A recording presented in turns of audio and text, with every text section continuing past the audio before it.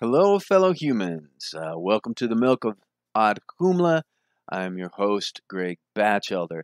Sorry, I haven't made a video in a while. I've been busy moving, but thank goodness we finally got the family moved out of the city, and we're up in the jungle, a little bit higher elevation. You might be able to hear the river in the background, and the rooster might crow here soon. So for our first video back, I wanted to talk about a relatively new article. It was published 1st of March of this year, so about 30 days ago now. And it is entitled Neanderthals and Modern Humans Had Similar Auditory and Speech Capacities. This was written by Mercedes Conde-Valverde et al. And published in Nature, Ecology, and Evolution magazine. So we're going to talk about Neanderthal speech and whether or not they could understand and possibly communicate with modern humans. Thank you for joining us on the Milk of Odd Kumla.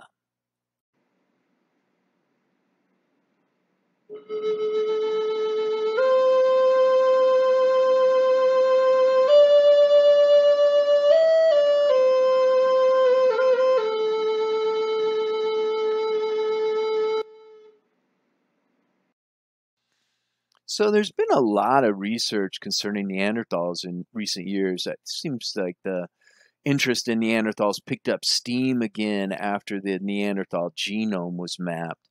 And this research project is a little bit different because it focused on fossils, fossilized bone, Neanderthal skulls, and also Homo sapiens, and then earlier fossils from ancestors of the Neanderthals that were in that same area, Atapuerca, which we'll talk about. So they took a look and they compared the ear structures of these ancient humans. So the author's conclusions are based on this idea that there's this frequency range between 3.5 and 5 kilohertz that's related to consonant production in human language. And so what they did was they used high resolution CT scans and created virtual 3D models of the ear structures in the Neanderthals, modern Homo sapiens, and also a sample from earlier fossils at the Atapuerca site that were ancestors to the Neanderthals that were in the other sample group. So what they found was that the Neanderthals, compared to the Atapuerca earlier fossils, showed a better hearing capacity between 4 and 5 kilohertz, which more closely resembles modern humans. So it looks like they were able to hear and then most likely produce these consonant sounds which suggest advanced language. You know, and in addition to the consonant production, they also measure what's known as the bandwidth. And so if a species has a wider bandwidth, it allows for a larger number of distinguishable acoustic signals in oral communication. So that improves the efficiency of communication. And so the Neanderthals also showed this wide bandwidth.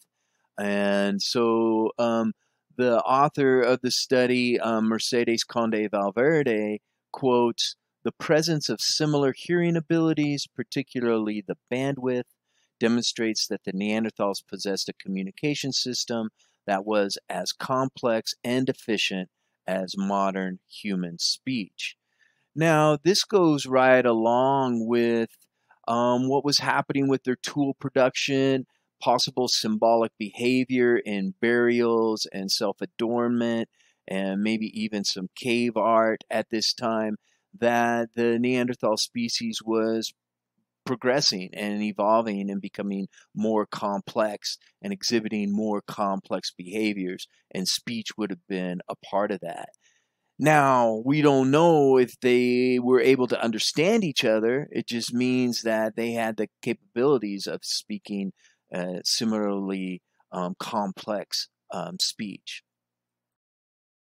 And really to me, that's what makes this thing so interesting. What happened when humans and Neanderthals met? And to extend off of that, what happened when modern humans met with other species, also the Denisovans? Was there mixing between what we consider other species like Homo erectus, heidelbergensis, that were all on the planet at the same time? What went on when these people met each other? Were there two groups that met in North America? And how different were they? How different was their speech? And we're seeming to find out that they could all speak. Most of them had some sort of symbology going on. It seems like clothes were already being worn back in Homo erectus time and controlled use of fire and things like that.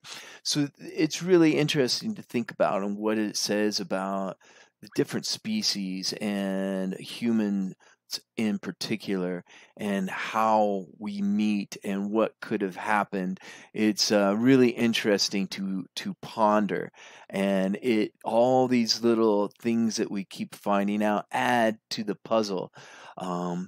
Seems like Neanderthals could have complex speech. Could we understand each other?